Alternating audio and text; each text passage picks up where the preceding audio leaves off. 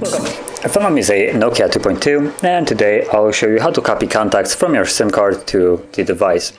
And to get started, you want to open up the contacts app, so let's pull that up and you will see it right here. So make sure you open up specifically the contacts app. And as you can see, there is nothing in here right at the moment. So let's tap on the three bars right there and go into the settings. And in the settings, scroll all the way down and you should see import option. So tap on that, choose from SIM card, and okay. And then you will see the list of all the contacts that are on the SIM card.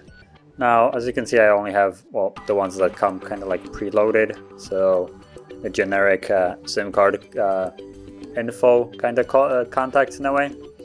But select whatever one you want, deselect the ones that you don't want. I'm gonna keep with all of them. And once you have all of them selected that you want, tap on the check mark right here. As you can see, 5 SIM contacts imported. And now if we go back, there they are, all 5 of them.